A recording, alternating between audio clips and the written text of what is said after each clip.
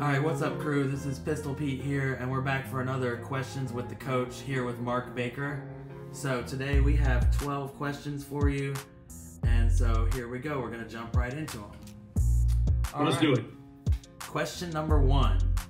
I'm 6'3" and have hypermobility, which makes my backswing creep higher and higher without me feeling it.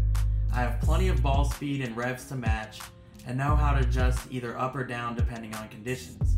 Ideal backswing is about shoulder height, but when it creeps upward, I tend to pull the arm in front, hit high, and it messes with my timing.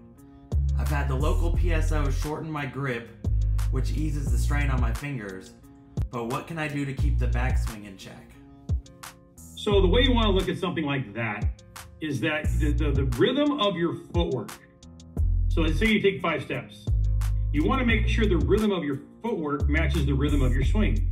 So if your footwork's like 1, 2, 3, 4 slide, say, you know, there's all kinds of great bowlers that do that. Dave Houston back in the day, my day had great rhythm. Tommy Jones, 1, 2, 3, 4 slide. Chris Barnes, 1, 2, 3, 4 slide.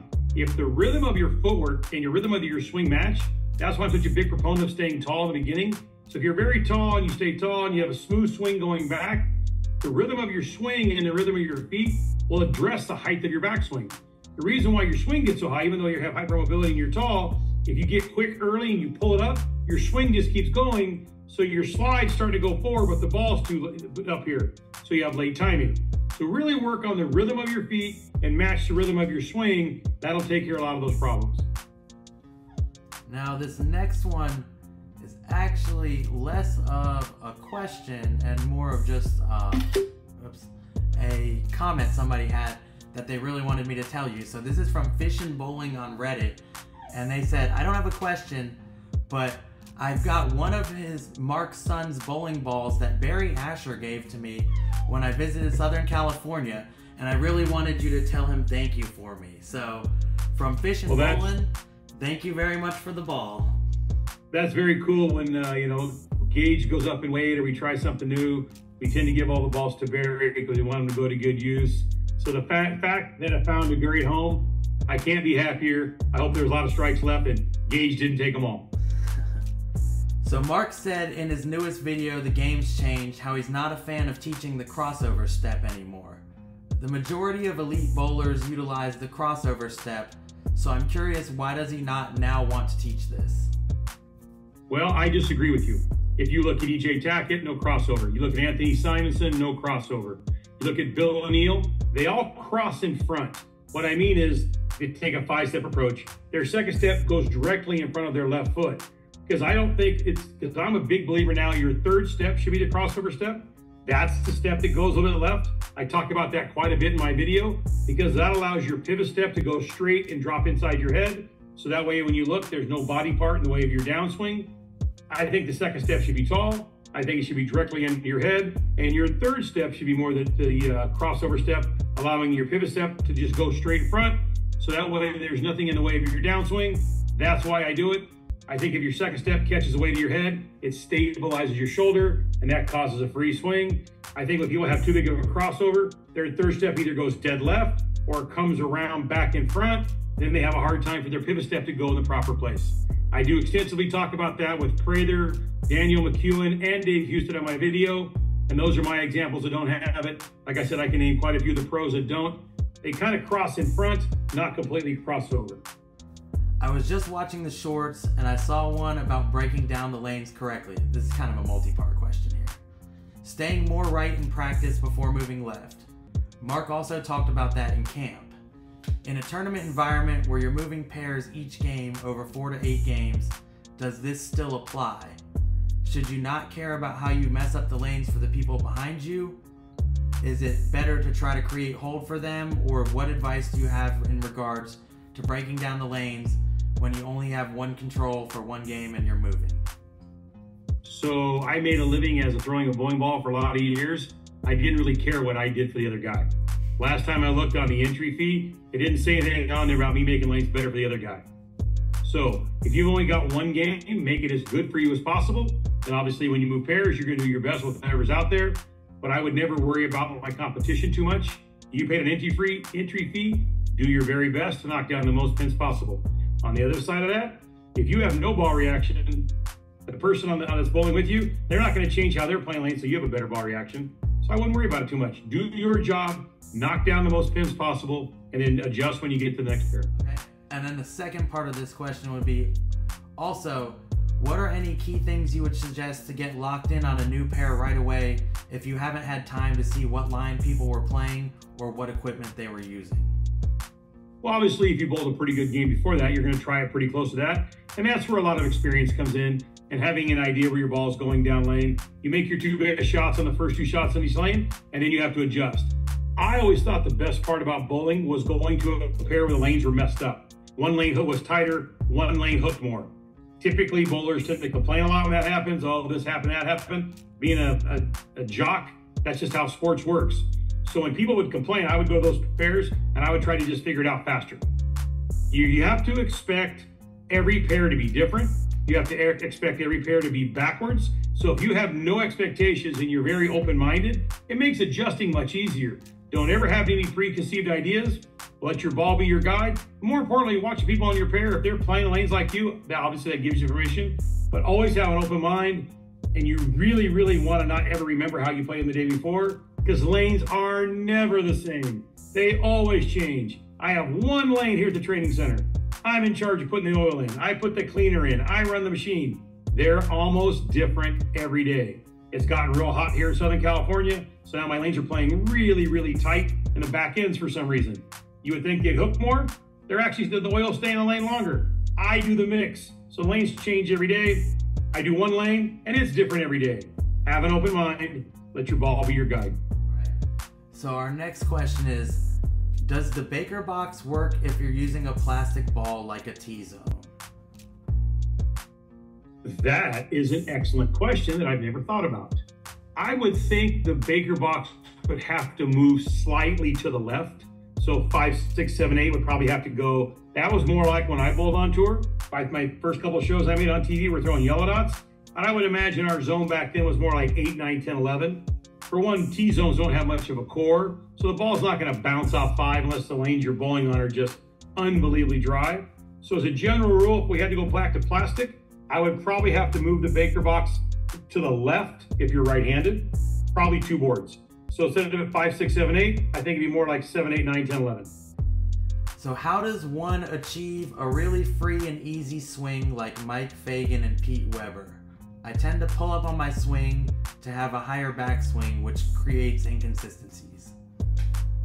Well, Pete probably has one of the greatest swings in history of our sport, and Pete has some of the greatest rhythm with his footwork. I talked about that earlier. Pete's footwork allows his swing to be really smooth. Pete stays real tall. He takes 6 steps in his first 3 steps, so he's stabilizing that shoulder on the push away. The ball swings up. He walks by it. I think it has all to do with your footwork. You know, the rhythm of Pete would be 1, 2, 3, 4, 5 slide. If you look at his swing speed and his foot speed, they've always matched up unbelievably. That's probably the, in the last 45 years, it's either Pete Weber or Parker Bone with the 2 best swings in balance. So either one, great rhythm, great swing. I think they both stay tall quite a bit through their push away and their downswing. So that when you drop down that second step, that's what causes the ball to get pulled up. They don't drop down, they walk by it, their balls swing up, their hips drop at the same time, and they obviously their results are pretty good. So I switched from one-handed to two-handed. As a one-hander, I found it very easy to change my axis rotation depending on the way the lane was playing. As a two-hander, I can come straight up the back of the ball and throw completely flat straight, or I come all the way around the ball. I can't find any in between with real consistency. Do you have any advice? Yeah, I would. It's always about where you add the rotation. So that's very unusual that you can get around a lot as a two-hander. That means you're using your shoulder quite a bit.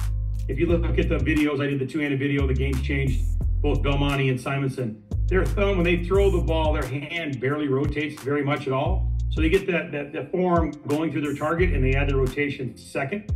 So to me, it's very critical where you turn the ball. So to me, for two-handed, it always comes down to timing.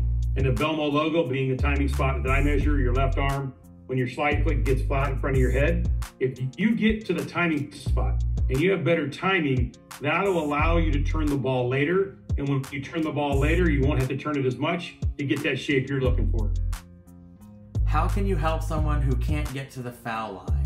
I tried walking back from the foul line with a 4-step approach, but I'm still end up a foot away from the foul line. See, that doesn't matter. It depends where your ball lands. So again, if we go to the videos I just produced, one of the senior was Dave Houston. He finishes a good 2 or 3 feet behind the foul line. So it's for Svensson, but they have great trajectory. They don't have massive knee bend. They get the ball on the lane. If you're 1 foot behind the foul line, but your ball is landing 2 to 3 feet on the lane, then it's not an issue. So what you have to do is just make sure where's your ball landing before I'd make a change. Now, if your ball's landing before the foul line on the approach, that's an issue. You're gonna have to decrease your knee bend, add the rotation later, and increase your loft. How is cupping the ball supposed to feel, especially on the downswing and at the bottom of the swing?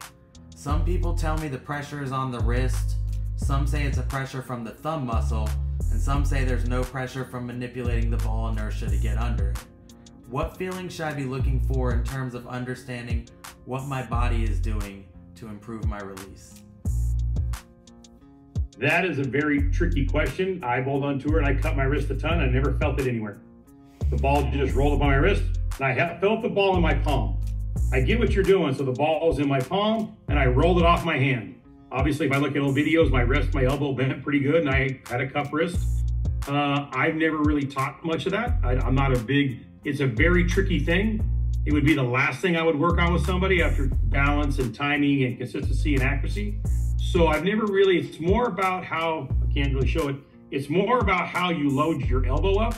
If your elbow loads up, then your wrist gets cupped for free. If your arm is straight and you cup your wrist, the only person who was really effective at that was Mark Roth, and he was one of a kind.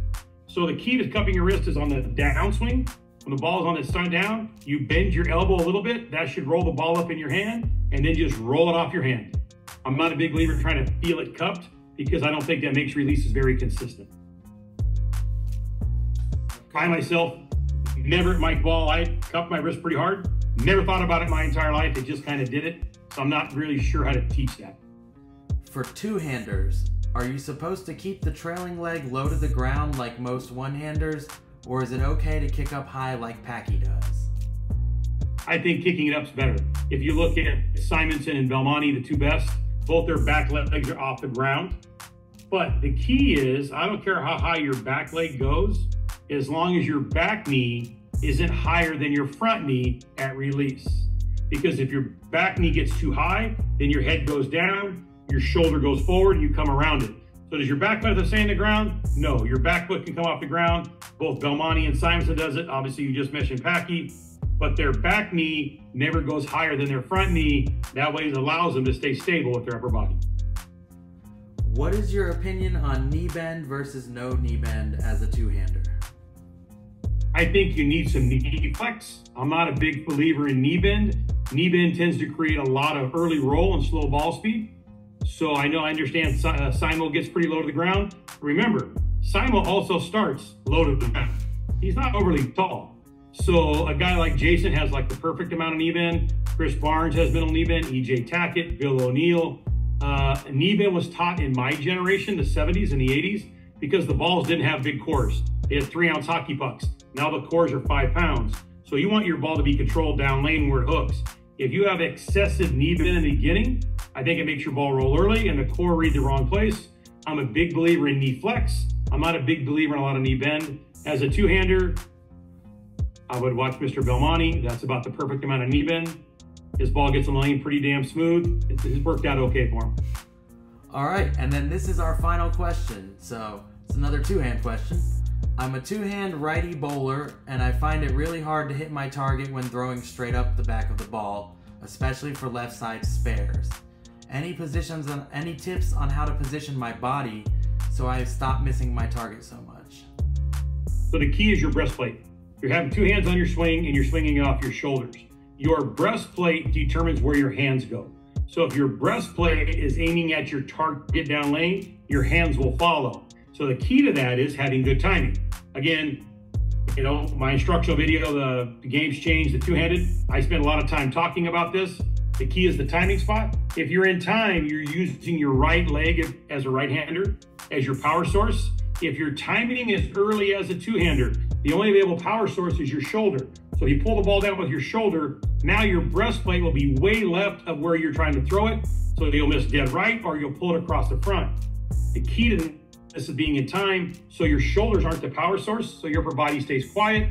Then it's a swing, whether it's one-handed or two-handed. But you watch the best bowlers, their breastplate never leaves the object pin. That way your hands can just roll right at the target.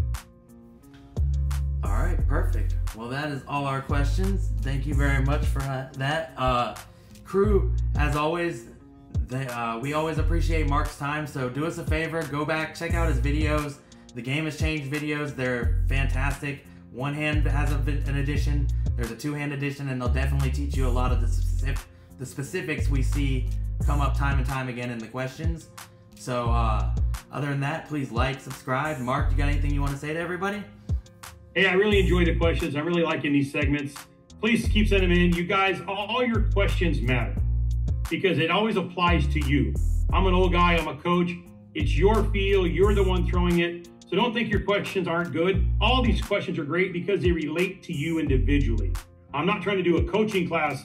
I'm really trying to be as specific as I can to each individual question because I want everybody to enjoy this game. I made a living at it for 45 years. Bowling's been great to me. My job is to help as many people as possible. So please, no matter how you think your question is going to come out, just ask it. I will do my very best to help answer it, and then we'll keep going from there. I do enjoy this segment. I really appreciate you guys liking and all the comments you send in. All right, guys, we'll see you in the next video.